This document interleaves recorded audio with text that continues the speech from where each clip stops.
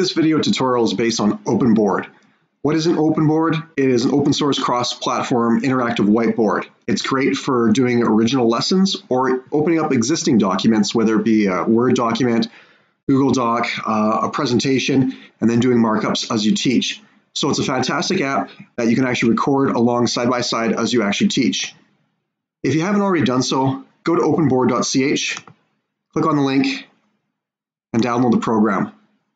As you can see, the program is available for Mac OS, Windows, and Ubuntu. Unfortunately, there is no Chrome extension for this program, and as a result, you will have to look for other whiteboard screen recording applications that will work. They all work on a very similar premise and function with lots of similar capabilities. So after you've actually gone ahead and you've downloaded the program and installed it, if you've actually clicked on to create a shortcut, a desktop shortcut, it'll appear right over here. Otherwise, click on the Windows button and type in OpenBoard, and then launch the program. So to begin with, you'll see that you actually have a whiteboard and a bunch of tools to do markups. Now, please note, when you record, none of these tools actually show up. I'm using a different third-party vending software to record this tutorial, so you can actually see the tools as they're actually being used live. The software that I'm currently using right now is OBS, or Open Broadcast Software. To begin with, on the left-hand side, we have a little page panel that flies out. And we could add pages, and we could also delete pages, or we can even duplicate pages if there's something on there. There's no need for that right now. I don't need this feature right now, so I'm just going to reduce it like that. Next, what I want to do is actually just look at some of the different drawing tools. So I do have a stylus, an eraser, a highlighter, a pointer. This acts like a pointer somewhat, but not as many capabilities. I don't typically use this tool. You can zoom in, zoom out, laser pointer, line tool, text tool, and those are kind of the ones that are essential that you need to know. So suppose I'm a social studies teacher, and I'd actually like to teach a lesson on, say, political ideologies. So I'm going to actually make my little, I guess, line with one political ideology on the left and one on the right. Now, right from the beginning, you can see I have the wrong color. No big deal. I can just hit the undo button, select a new color, and maybe I'll make it just a bit thicker, and I'm just going to just draw that right across. Great. Now, since there's kind of like 5 main different types of ideologies, I'll just put these little ticks here.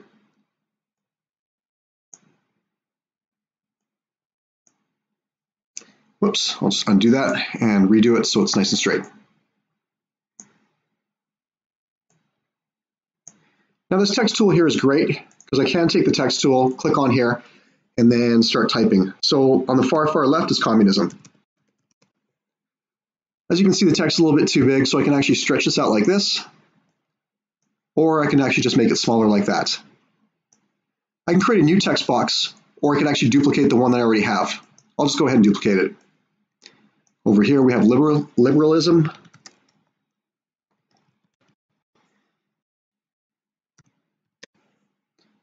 And again, I'm just going to duplicate this. We have moderates.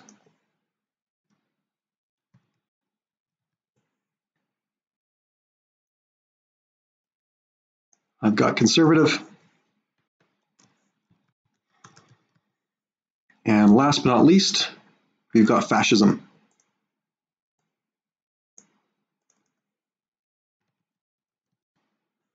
All right, great. Now with the selection tool, I can definitely do a better job of aligning these. And don't forget, every text box does have its own options. So as you can see right over here, I can duplicate stuff. I could choose a different type of font, different color. I'm not going to go over this in detail because you can kind of play around with it yourself. It's very, very much like a regular word processor or Google Docs. Okay, great. So I've got this all set up and I'm actually ready to teach a lesson and create a podcast. So the very first thing I have to do after I've got my whiteboard all set up is go over here to OpenBoard. And what I want to do is I actually want to show the podcast controls. This is not going to start recording. It's just going to show the recording tools on the bottom right-hand side. There they are. Now I could go ahead and hit the record button, but I'm not going to do that because, like I said, I'm using a different third-party software to record all this so you can see all the tools and whatnot. However, if I did want to, of course, start recording, I'm going to hit this button. Now, say I'm recording, and I can add my text just like I'm doing right now, or sorry, all my speech just like I'm doing right now. And if I want, I can add additional information. I can also mark things up as well. So supposedly I just want to talk about communism, and I'm just going to circle that right now. Or perhaps it's just maybe better to highlight things. Or you might not actually want to mark things up, so you might just draw a student's attention by actually just clicking on the laser pointer and then talking about that. So lots of different things you can do in that respect. Now, I know a lot of teachers already have their presentation set up or their notes in other external documents. And so we can actually switch from the whiteboard to actually recording the desktop or the screen. So in order to do that, I'm going to go show desktop. So you can see I've got my desktop right over here, and I'm just going to move my tools. Now, I don't have the same number of tools as I did before, but I still have the same functionality of the limited tools that are actually showing. All right, and if I ever want to go back to the whiteboard, I can just toggle back and forth. I suppose it's not the most intuitive, but you know what? It still works. Okay, so I've got this presentation right over here. This is a former design studies student of mine, and he was an exceptional student. So if I was teaching a lesson on putting together a portfolio presentation, then what I would definitely want to do is talk about his type of work and his contents.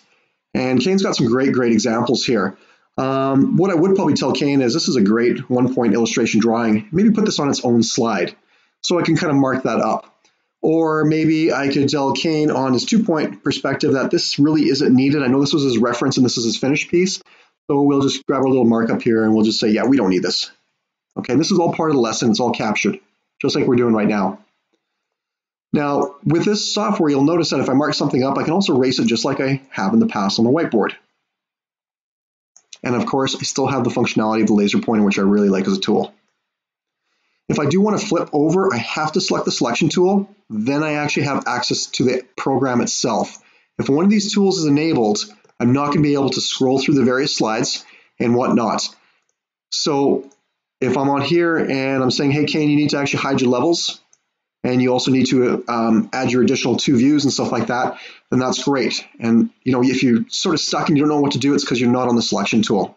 So that's how that works in that respect. Now going back into OpenBoard on the actual whiteboard part, I'm just going to come over here. So the lesson's going really well. I want to go ahead and save it. How do I do that? Well, the nice thing about OpenBoard is it does it for you automatically. As soon as I hit the stop button right over here, it's going to actually create a file right on your desktop, and that's going to be ready to go into YouTube right away. So assume this is still recording. I hit the stop button, and then we show the desktop. Let me just minimize this here. It creates a file automatically for you. My advice for anything is, before you know it, when you continue recording, you're going to have lots of different OpenBoard casts 1, 2, 3, and so on and so forth.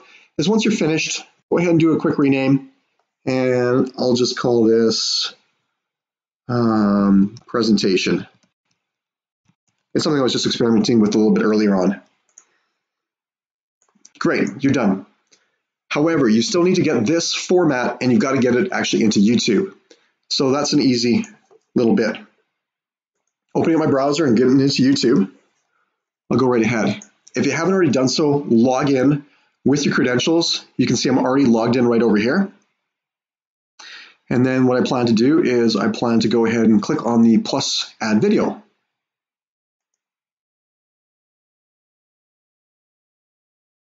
Okay, from there, I'm going to select the file. And if you recall, it is actually located on your desktop.